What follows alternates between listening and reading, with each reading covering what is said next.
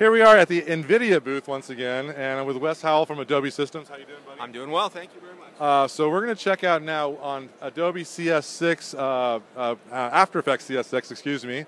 We're going to check it out and see what NVIDIA has to do with their new acceleration in After Effects. So let's check it out. All right. Okay, so basically I'm going to show you a couple of things.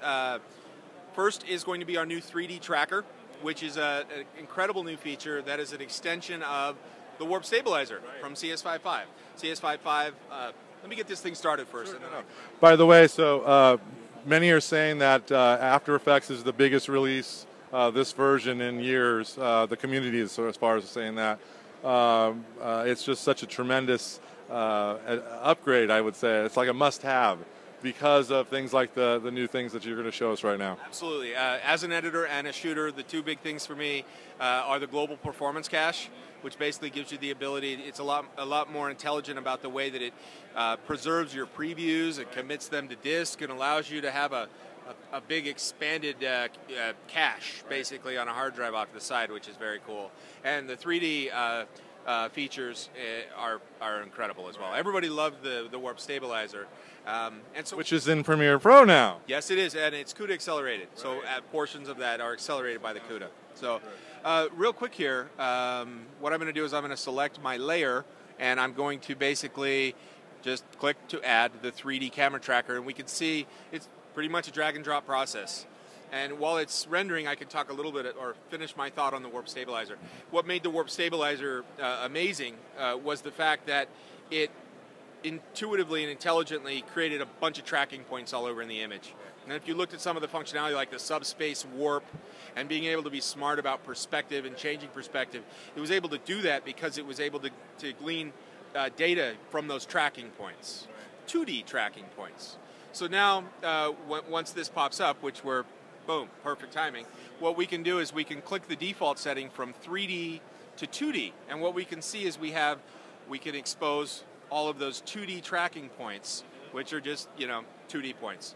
And what happens is After Effects uses these 2D points to generate 3D points, which basically what it's doing is it's using the data in this standard flattened 2D clip to generate a 3D camera.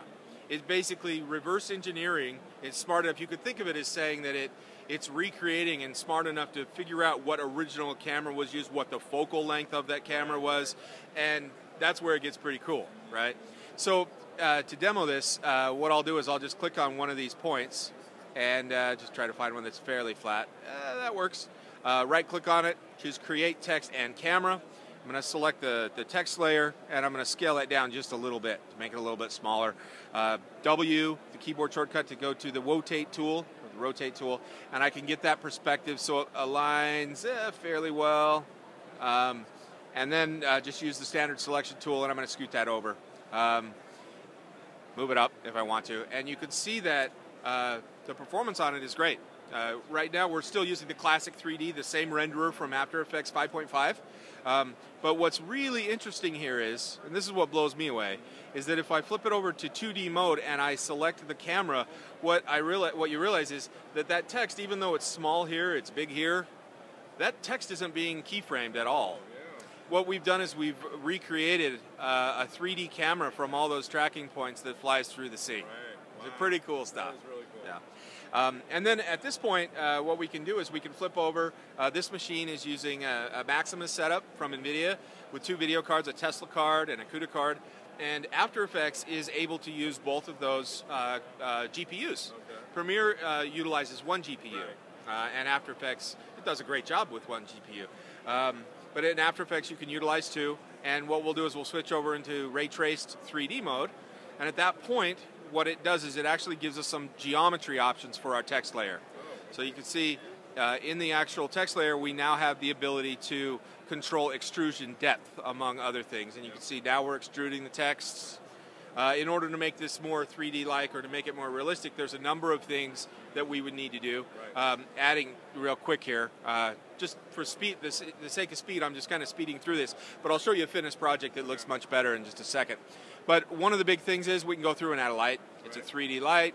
We can determine what color that light's going to be. You know, do we want it to be like a cool blue, maybe? maybe something along those lines. And we have control over our intensity, cone angle, cone feather, all those types of things. And now you can see that if we actually, it looks like I backed off my extrusion. Now we're starting to get the bevel, more controls here for bevel depth, hole bevel depth, that kind of thing. And it's starting to look a little bit better. Next thing would be to add motion blur, maybe add a few lights. It supports environment maps, which is going to be something that people that work with 3D are familiar with. But I'll just flip over here to the finished project so you can get an idea. In this one, we've added motion blur. We've added 3 lights. You can see there's blue lights and there's a yellow light. And there's also an environment map here. So you see that it's actually using the environment map as a reference to help us get a little bit better look in our text. And you can see performance is great. It's tracked. It works. And there you go, 3D with NVIDIA. So there you go. Great stuff from After Effects and Adobe and NVIDIA. We're at NAB 2012. Thank you.